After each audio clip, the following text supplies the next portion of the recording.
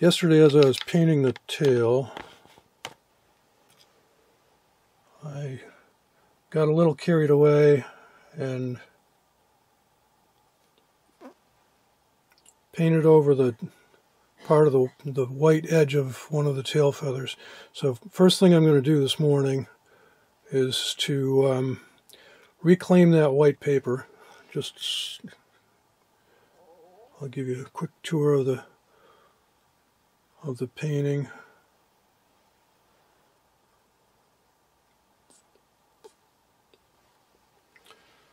And here's my photograph, and you can see the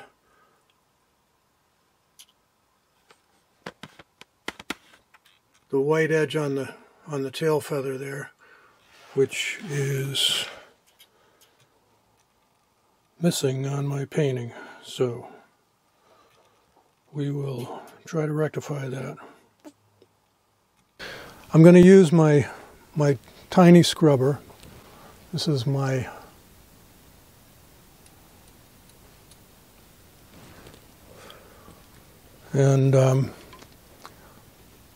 I think I'm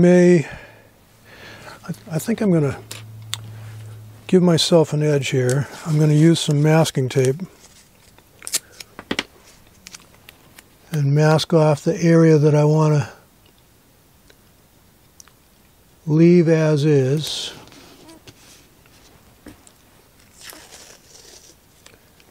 With the area that I want to scrub back to the white of the paper in between.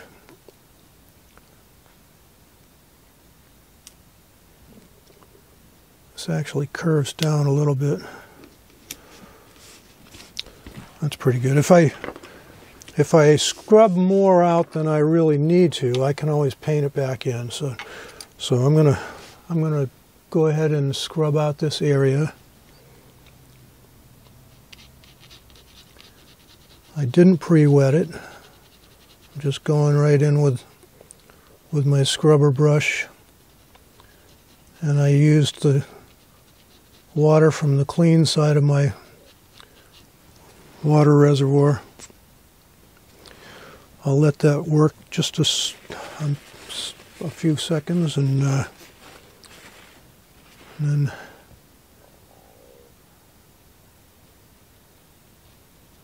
I can now dab it out with a clean paper towel, and you can see that brightened it up quite a lot. Let's dry this out nicely. And now I will peel this back, and I should be able to keep a nice sharp edge.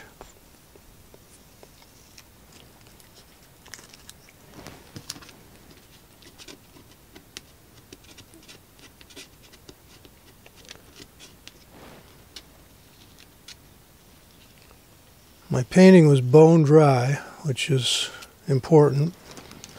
The masking tape wouldn't have stuck very well if it wasn't, and I would have been much more likely to lift off a little bit of paint that I didn't want to lift off if it wasn't bone dry.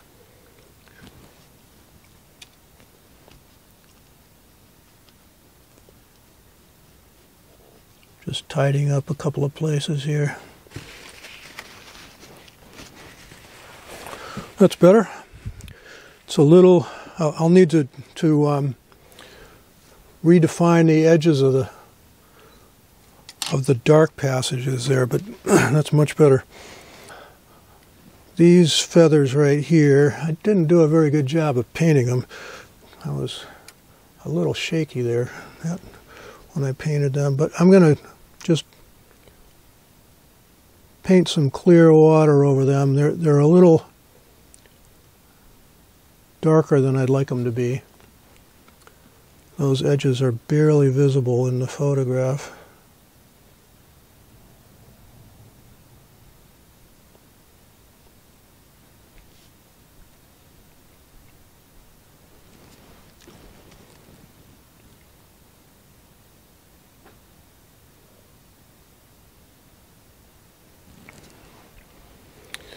Alright, instead of using my paper towel to dab that,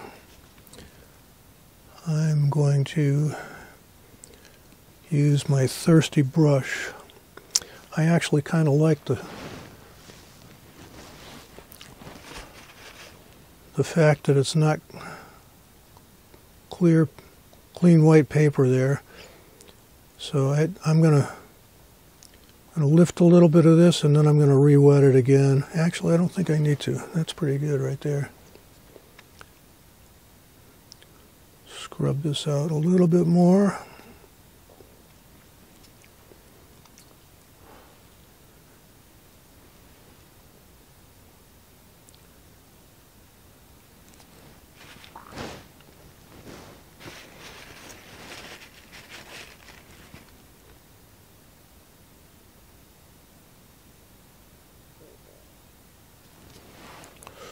That's better.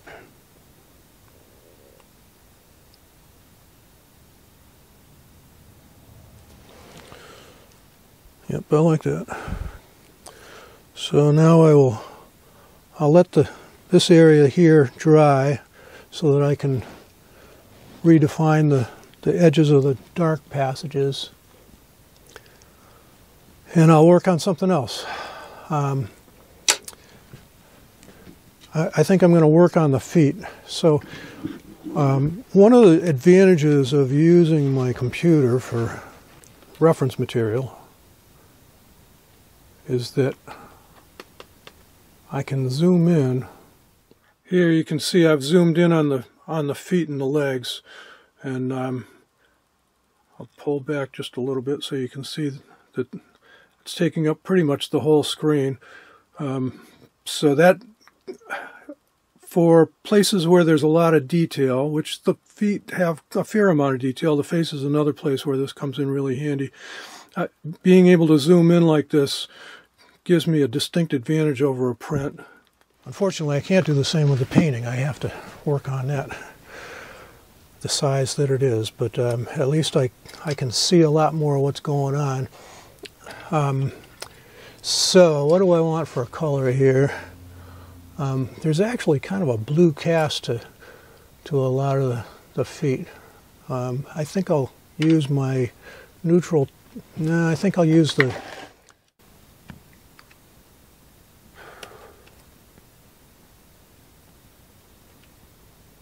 see details.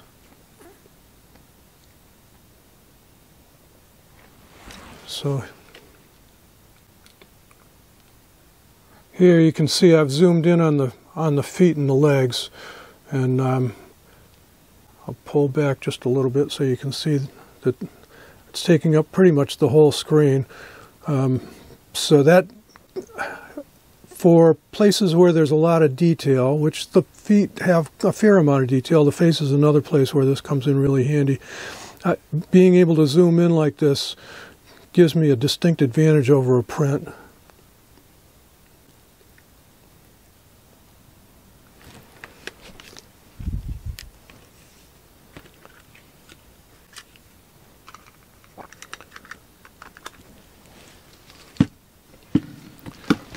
Unfortunately, I can't do the same with the painting. I have to work on that, the size that it is, but at least I can see a lot more of what's going on. So what do I want for a color here? There's actually kind of a blue cast to a lot of the feet. I think I'll use my neutral. No, I think I'll use the Winsor Newton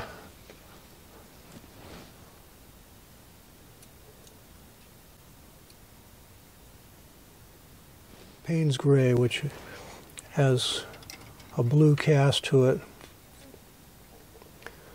I'm going to just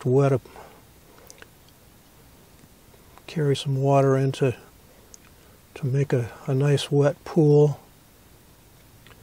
because I'm working with a very small brush. I've got my double aught here, and that doesn't carry much water. It can take a bit of time to wet enough to do anything with. So There's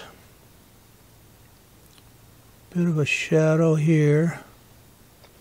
I believe this is called the umbra, the dark part of the shadow right on the edge of the highlight area.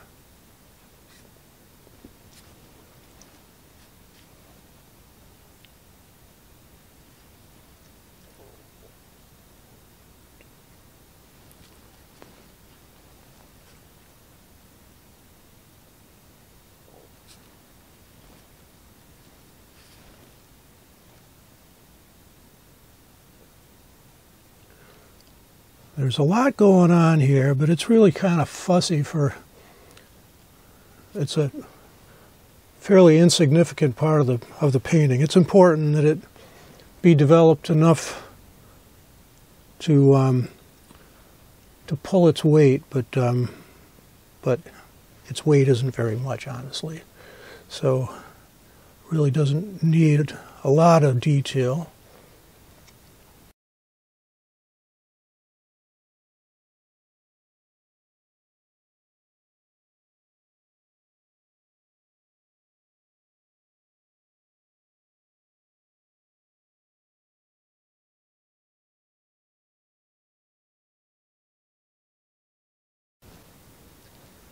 Birds' legs and feet are a real throwback to their reptilian ancestors.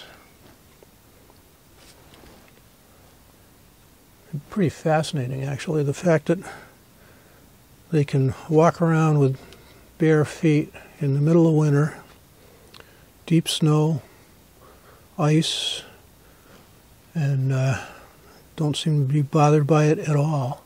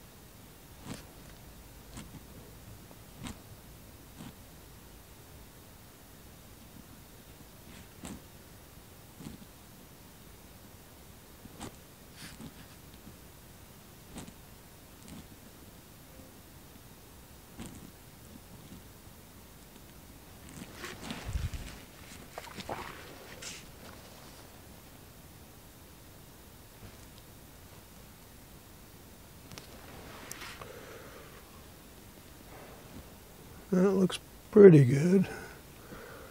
I want to introduce a few darker shadows.